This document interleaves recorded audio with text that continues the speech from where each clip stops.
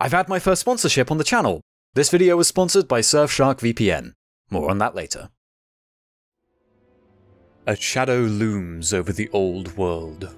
Smog clouds the watchful sky, the stench of death lingers, the fires of war burn evermore, and the iron treads of legions churn the mud of blood-sodden battlefields. They shall not cease in their advance until they raise their towers over every hold, all dissidents quelled by the chorus of harmony, and all that stands between them and total domination are the wicked hordes of chaos. Wait, that can't be right. Surely it's the forces of civilization who have to make their stand against the hordes of destruction, and that's a doomstack. A few, actually. God, they arrived fast. So how did it come to this? Well, I recently became an advisor to Archaon the Everchosen, and he's been asking the same question, as have several other clients I've been working with. Orcs, goblins, vampiric lords of the undead, ratmen, that's just silly, no way those are real. Oh, and the dark elves from Canada. And I think the best place to start looking for that answer is in the story of how Warhammer ended on tabletop. The time when all of these guys won. Trust me, it's not a good read. Warhammer is a flavour of dark fantasy so pronounced that many other settings have taken notes from it. Its sister franchise, Warhammer 40,000, took the same concept of the stars and saw roaring success as an iconic blend of dystopic fiction and science fantasy, one whose fans went on to invent terms like grimdark just to describe what life is like there.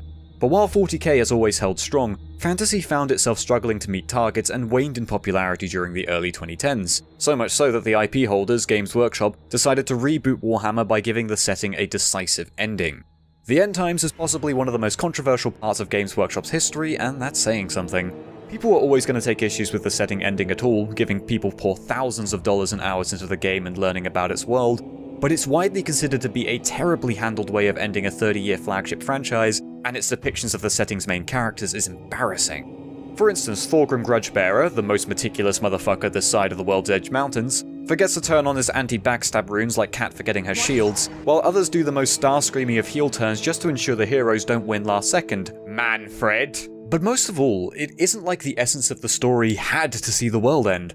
Sigmar purifies the lands of the Empire from the rot of Nurgle anyway, a very heavy-handed allegory for the setting getting stagnant, so why does the world have to become a literal clean slate to justify a metaphorical one? All of this, and the discontinuing of model lines to push a new game with a very different appeal, when right around the corner was what may have saved the entire game. About a year later, Total War Warhammer would release to critical and commercial acclaim, even in the face of controversy. A healthy quantity of fresh-faced gamers became fans quickly, bringing new eyes towards the Warhammer IP with tons of tabletop players picking the game up too. Which, let's be real here, it's not like they were left for much else, right? Video games like Vermintide are really the only thing left coming out of OG Fantasy, while coincidentally was also bringing content-starved Left 4 Dead fans into the Dark God's clutches as well. The sequel, which came out only a year later, introduced a new campaign mode which contained the races and locations from both games, to create a truly global conflict to capture the scope of the setting. Mortal Empires.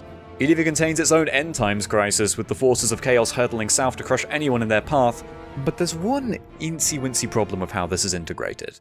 Total War is a game about building empires, not destroying them. It's a game of conquest where your neighbour's cities are assimilated into your faction, painted in your colours, and Warhammer doesn't reinvent this part of its gameplay.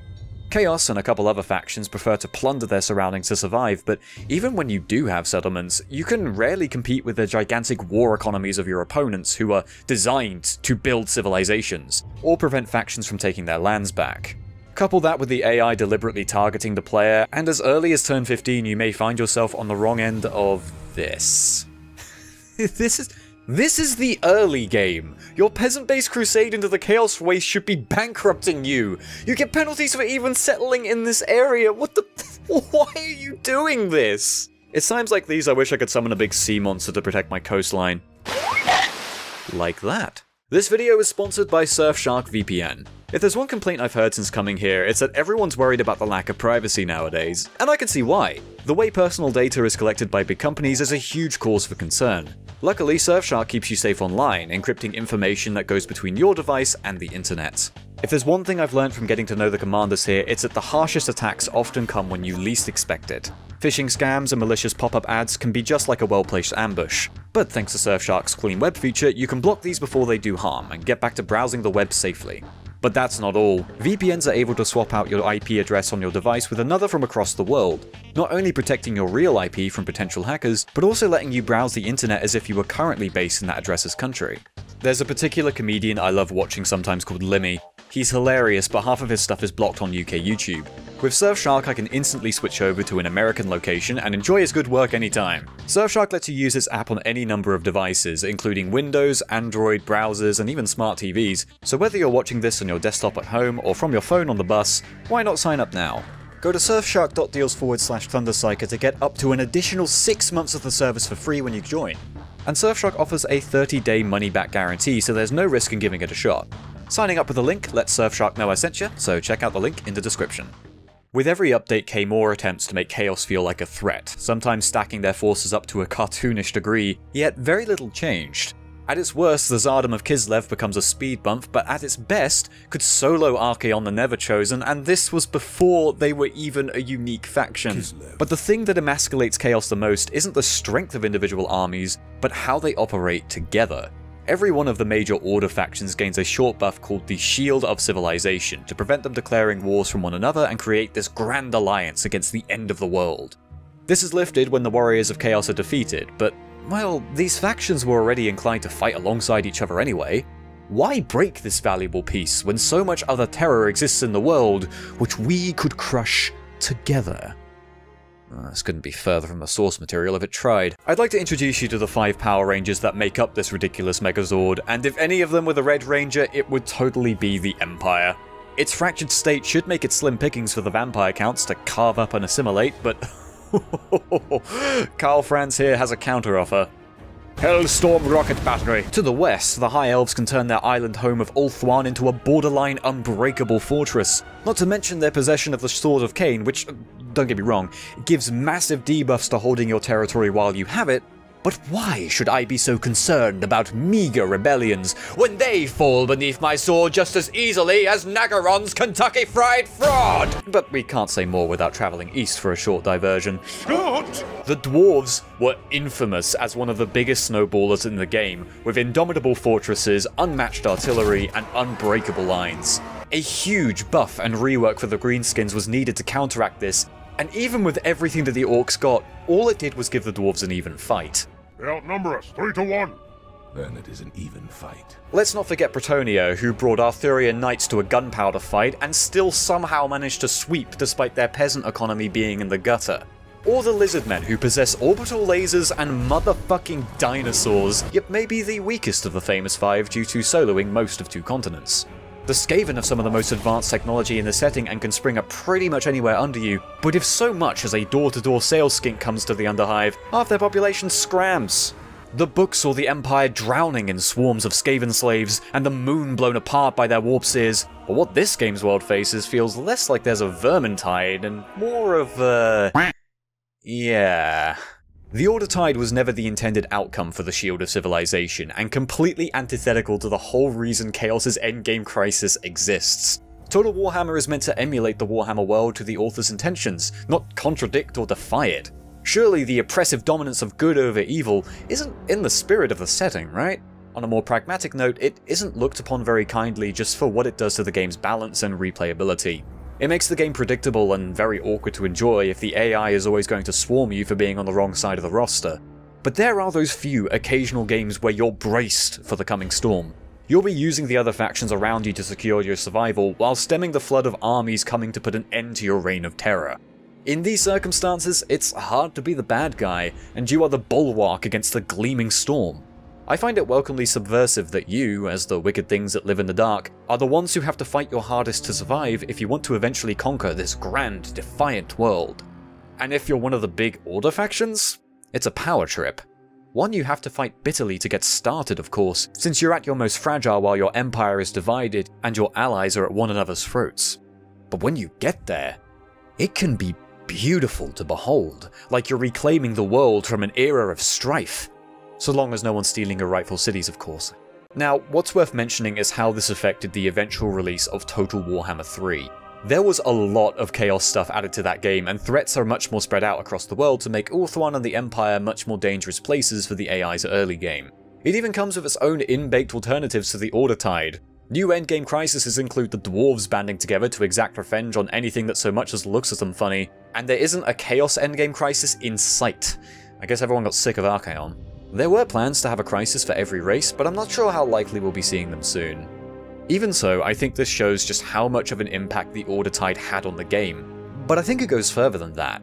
Total Warhammer 2 became a key example of why the Warhammer Fantasy IP was still strong enough to persist. It's a total accident of poetic defiance to the closure of fantasy, embodying the fans' will to keep Warhammer alive, and all it took was showing off the IP in its purest form upon Total War's framework, drawing in thousands of players new and old. And what speaks to me the most about this point was that Total Warhammer 3 was being developed to coincide with a planned release of Warhammer The Old World. And that says it all, really. There's a lot of speculation on whether or not Total Warhammer would have saved Warhammer Fantasy, and we sadly don't live in that timeline, but we do live in one where the success of this game, alongside the outcry from old fans, made it very apparent to Games Workshop that the market was still there. And, as far as I can say, long live the old world. I don't want to commend the Ordertide for its implementation, but rather its very existence. It's a remarkable reflection of the way fans saw the end times and what happened to their IP, like an avatar of all those desires to see the old world survive and thrive made manifest. One where the forces of good truly did prevail and prevented Archaon, Nagash, and Tyrion from destroying the world. Yes, Tyrion, the Sword of Cain does shit to a motherfucker. And sure enough, that victory has been attained in both the game's meta and in the circumstances surrounding it. We're getting the old world back, in some capacity at least, and I genuinely believe that games like Vermintide and Total Warhammer demonstrated that the demand for these works is still very real. And that to me is kind of beautiful, in a way. Even with balance patches and reworks, Total Warhammer, deliberately or not, says that it isn't the warlord who burns all they see to the ground that prevails, but rather those that will always wish to see the world built better and brighter than before. Also, having good units for auto resolve, that helps too. Thank you for watching. If you'd like to hear more of my thoughts on Total Warhammer as a whole, the latest episode of the List Goes On podcast is about exactly that, and is now available on my second channel. Or if you'd like to support me doing more stuff on YouTube, consider becoming a patron or channel member. I'm now doing Q&A segments at the end of my main videos, and here's the ones that I've been sent by this month's backers. What are some of your favourite sci-fi factions just in general? Honestly, I could say any of the big four from Star Wars was my favourite depending on the time of day. I like the Banished from Halo in concept, although I was initially put off by Halo Wars introducing them with, "Dude, they are so scary. They are led by the biggest monkey, and he is really smart and never loses, and they make the Covenant pee their pants." Other than that, Exalt. How is the new life treating you? Do you feel like you've got time for yourself and family by the side? I'm living cheap but cheerful at the moment, and I'm definitely more flexible around friends and family than I was before, which is nice. I just want to make sure I can still deliver good stuff on the channel as well. What started you on the road of plastic crack? Now, I'm looking to answer this with a video soon. I've still got my notes from the old update video, and I'm thinking of putting out my little getting into Warhammer story from those.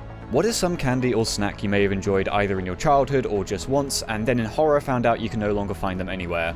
The day I found out Celebrations tubs didn't have galaxy truffles in them anymore was the day I knew the economy was fucked. Any books or other media that you would say have shaped your current taste in fiction? Aside from the Dawn of War instruction manuals, that is. Listen, those instruction manuals were vital reading. Having thought on it, my taste in fiction tends to fit two camps. A. Science fiction which presents a competent but flawed organization on the back foot where very genuine people within it struggle to make the world a better place. I was always fond of the Eric Nyland Halo novels for presenting the universe very plainly and letting me make my own judgments on whether or not Halsey was right to do what she did. And B. Fantasy stories which are full of fun, likeable characters who may be on a very serious quest, but the journey ends up being full of both whimsy and self-reflection. Weird one to choose as an example of this, but my gold standard has always been Avatar: The Last Airbender. You ever wanted to see the redwoods? Are we talking about the trees? Because I have seen some around Vancouver around 16 years ago. Those things are huge. I really want to go back to Canada someday. Assuming the last episode hadn't ended how it did, how would you have liked Kitten's story to end on Texas Beach? I want him to open a duel academy. What's your opinion on the Crucible mod for Dawn of War? That's another one for a video. I can't reveal my hand yet. Which videos have you had the most fun making, like getting gameplay or making skits and jokes? Chaos Rising and Retribution are up there, but Dark Crusade was probably the most fun retrospective to make so far. Everything clicked for me and it was a really smooth experience. Other than that, I hit some hurdles with the Decade of Reach video, but the final result was something I was very happy with. I want to write more scripts like that. Plus the game night was fun. Thanks again to Surfshark for sponsoring today's video, whose link can be found in the video description. Thank you to all the patrons and channel members who have been supporting me, with an extra special thanks to my Baneblade tier subscribers: Adiros, Alexis Athena, Alistair Hodges, Carbon Green, Demon Xenomorph 1987, Diomedes Nuts, Gorgeous Freeman, Just a Guy, Obama, Old Man Jenkins, Potato Lord, Prime B1, Raziel Martellus 96, Reverends, Rogan, and Tainted Cookie.